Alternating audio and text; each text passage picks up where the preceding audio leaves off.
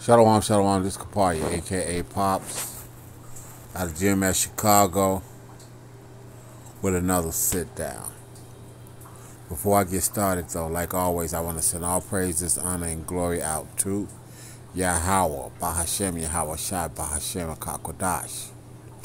To the apostles and elders of GMS out of New York, I want to send double honors because they do well. For the brethren around the world, pushing this truth uncut, unfiltered, giving you the good, the bad, and the ugly of the scriptures, correctly breaking down the prophecies and interaction with people on planet, declaring warning us and salutations for the hopeful elect, the hope that's satisfying. Aqua, few and true, that listens to sincerity and charity, keep doing so.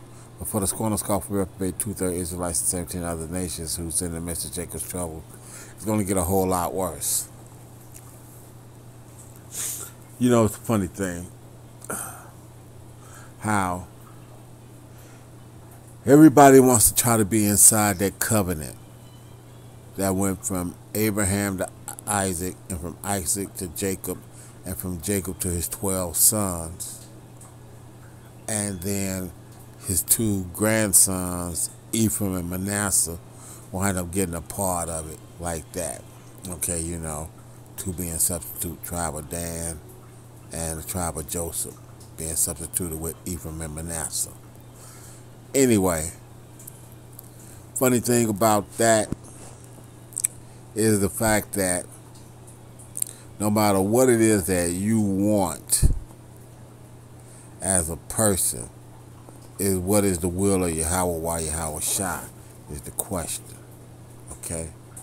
That's the question that you have to ask yourself. What you want, does it fit under the header per se of what Yahweh, why Yahweh Shai wants?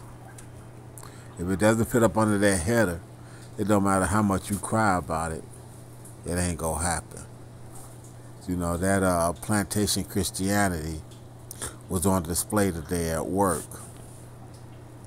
And I didn't get into it. You know, flexed a little bit of knowledge, just a little bit as far as my history and this, that, and the other. But as far as beating the person down to the thing with the scriptures and all that, no, I didn't do that. We passed that point. Ain't no reason for me to do that, especially at my job. Okay?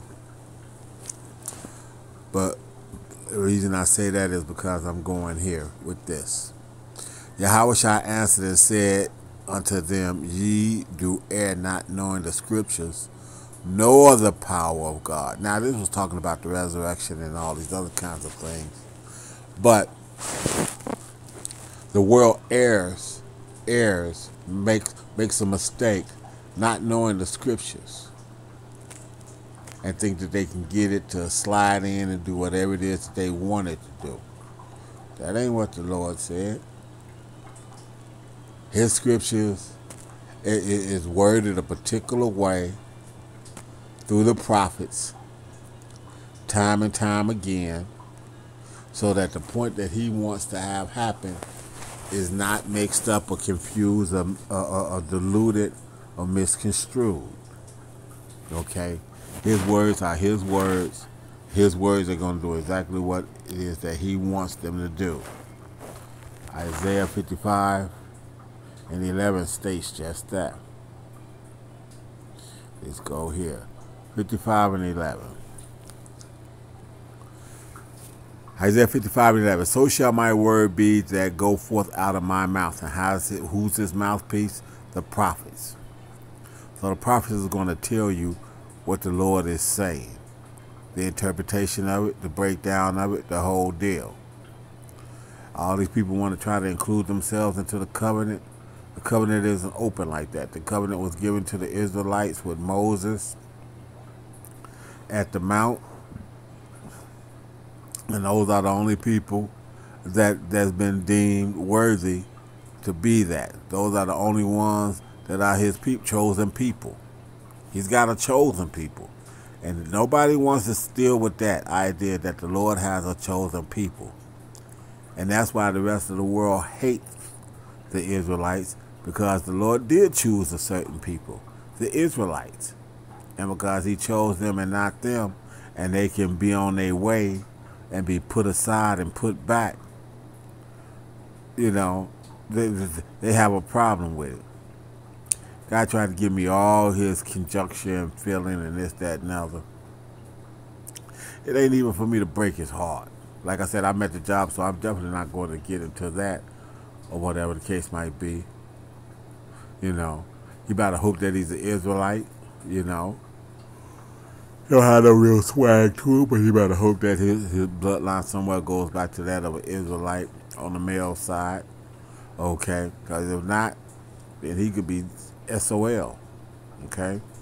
Because the Lord's word is going to prosper in the thing that he wanted to send it.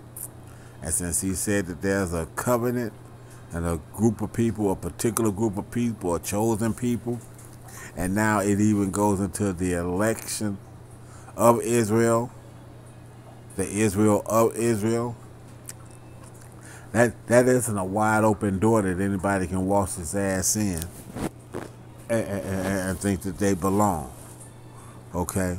See, because they get this John 3:16 and it fucks them up.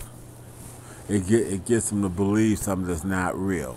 Okay, well, God so loved the world that he gave his only begotten son. And this is a staple. They'll stand on this. They'll beat this. They'll beat this with their chest till there's nothing else. They'll beat a hole in their chest trying to push this scripture. That whosoever believeth in him should not perish, but have everlasting life. But they don't get into none of this.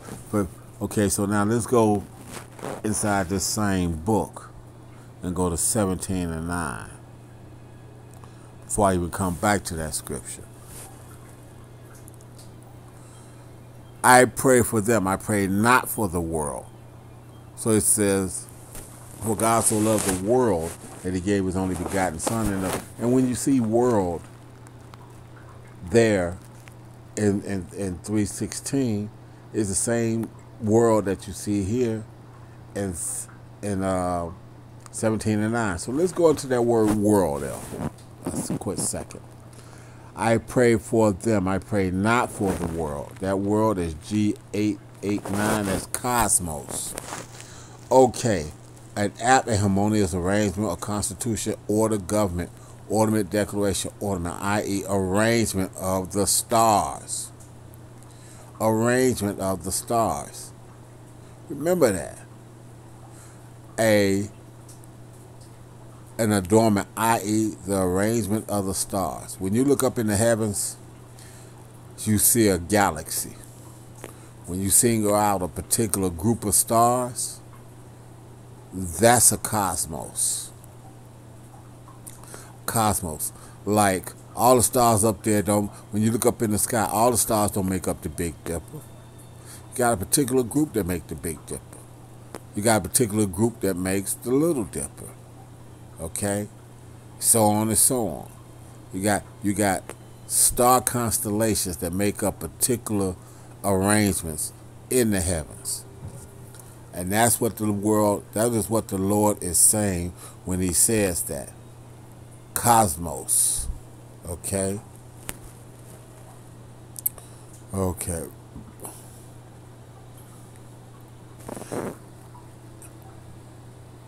Okay, let's go to number 8 here. Any aggregate or general collection of particulars of any sort. Particulars of any sort. You got different races of people, then you got a particular race of people. That's what a cosmos is, a particular. Something that's separated. Something that's been put aside. In this case, something that the Lord looks upon and deems it his own. Okay? So.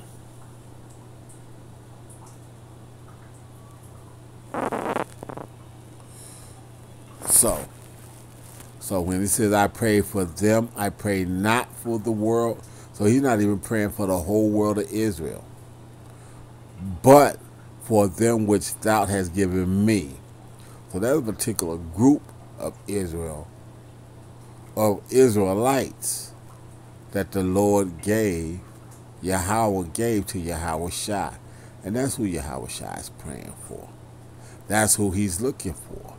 That's who he shed his blood for. And that's who he's coming back to get. Okay? And all these people that think that they could be a part of that frivolously, not knowing the scriptures, are going to be for a sad awakening. A sad awakening. Go to the end game. As brothers like to say. The end game. Let's go to Revelation 7 and 9. Okay. When you read this, you start at the beginning of 7. It goes through the 12,000 of each tribe. That's 144,000. I don't think that there's a man in GMS that's not hoping for and praying and asking Yahweh Bashim Awashai to let them be part of that. But if they can't be part of that, then they'll take being part of the election. Okay? Just don't let them be found a 2/3. Just don't let them be set for destruction on that level. Okay? Please don't let them have to be part of the group that has to go through the gnashing of teeth, the welling of souls and the gnashing of teeth in the lake of fire. Okay, so now this goes from 7 and 1 down to 9 of the 12,000 of each tribe. But then you get down here to the 9th, and this is where everybody wants to try to call themselves wanting to be at. When the saints come marching in, oh, when the saints come marching in, oh, how I want to be in that number when the saints come marching in. Now, the saints is a particular group, and the Lord has got them separated. All right? So now this is Revelation 7 and 9. After this I beheld, and lo, a great multitude which no man could number. So they said, I got to be able to be a part of that number at least, of all nations and kindreds and people and tongues. See, they see this. See, everybody, man, everybody got a shot.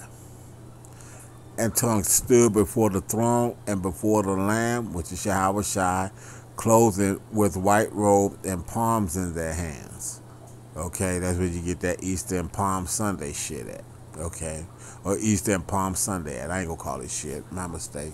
But like I said, you know, you get so many things that are hooked to this fucking Edomite Esau's kingdom that you gotta kind of remember that some of the things, even though he's got a funky twist on it, okay, you know, they did lay down things in front of Yahweh Shai and was saying Hosanna, okay, you know, son of David, you know, riding in on a coat, okay, the whole deal. So I apologize for that slip of the tongue there. But, you know, like I said, because, see, this guy across from where I stay has got a couple palms taped to his door from last Easter. Like, what is that supposed to be about? I don't know. If somebody can look that up or whatever the case might be and inform me, I appreciate it. But anyway, so here we go. So this is what they think. Okay, lamb clothed with white robes and palms in their hands. Okay, so I'm not going to get mad at the palms because of the fact that this is here and this is what they're going to be holding. So like I said, I truly apologize. But sometimes I get so frustrated with some of these customs and the inability for people to understand what it means at that time, that it frustrates me. Okay, so I apologize. But okay, palms in their hand. Now let's go to this though. All nations and kindreds and people. Kindreds. G5443. Fule, or tribe in the New Testament, all the persons descending from one of the 12 sons of the patriarch Jacob. 12 sons. Okay? In the New Testament, so this is Revelation, this is New Testament. All the persons descending from one of the 12 sons of the patriarch Jacob. That's who the Foule is. That's who is standing there among this. That's who is that collection of multitude. Israelites, foreigners, Gentiles, whatever it might be. You know, when we didn't know who we were here in GMS, we was part of the Gentile nation. Okay? We didn't know who we were. But the Lord woke us up and brought us back. And that's who the Lamb is praying for. That's who the Lamb is come to save. The hopeful elect. So, everybody trying to get into the covenant ain't cut for everybody. Okay? Everybody can't make that cut. You know. And the Lord has already deemed it. So you can't put yourself in it, and you can't pluck yourself out of it. So I hope that's edifying. I want to send all praises, honor, and glory out to Yahweh, Ba'ashem Yahweh Shai, Ba'ashem HaKakodash, to the apostles and elders of GMS out in New York. I want to send double honors because they do rule well. With the brethren around the world, push this truth uncut, unfiltered, giving you the good, the bad, and the ugly of the scriptures, correctly breaking down prophecy and interaction with people on the planet, declaring warning. I send salutations. Hopefully, again, like I said, I hope that's edifying, aqua, pure, and true. Let's listen sincere and charity, keep doing so.